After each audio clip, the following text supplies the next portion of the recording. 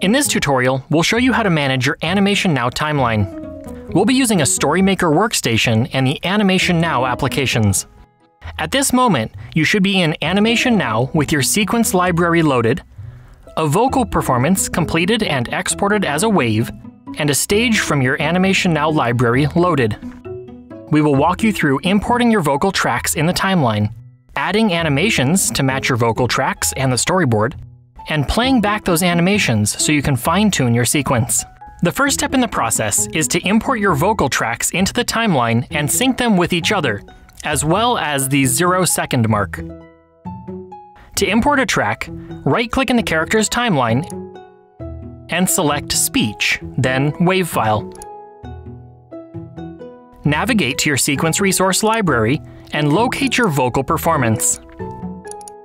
Wait for the system to import your voice, and when the complete message appears, close the import window to view your track. Repeat those steps for however many characters you have in your sequence. Now that you have your vocal tracks imported into the timeline, you can use the play button or the spacebar to play the tracks in your timeline. If you notice that your tracks are out of sync, you can use the Control and Scroll method to zoom into your timeline tracks and drag the vocal performances until they both start at 0 seconds in the Animation Now timeline. Control and scroll back out to view your project in its entirety, and play the tracks again to make sure everything lines up. If you cannot hear your characters, or if they're not speaking, please review the Animation Now setup tutorial for more details on configuring your Animation Now director for animation. Now that your characters are speaking, you can proceed to add animations to your timeline.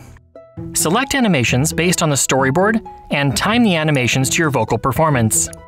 Remember, you can always interrupt an animation with another animation, and the software will automatically transition from one move to the next. If you need to stop an animation, just add a stop clip wherever you see fit. To add a stop, right-click on the character's timeline and select Stop, then Clip. Move the start and end markers as you work to avoid listening to the same lines on loop. Feel free to control and scroll left and right as you're working to get more or less detailed. Listen to your whole sequence at least 3 times before you export to be sure you're happy with your performance. When you're happy with the placement of the assets in your timeline, you'll need to save your stage before you can continue to the next stage in your sequence. Navigate to the Animation Now Director application and locate the Library and Stage tabs on the left-hand side of your screen. Click on the blue Stage name on the Stage tab to view the stage properties. Rename the stage, adding Completed to the end of the stage name, and click Save to New to save a copy of the completed stage alongside the template. Review the stages in your Library tab and complete all of the stages before you deliver your Wonder Grove Wizard of Oz sequence resource library.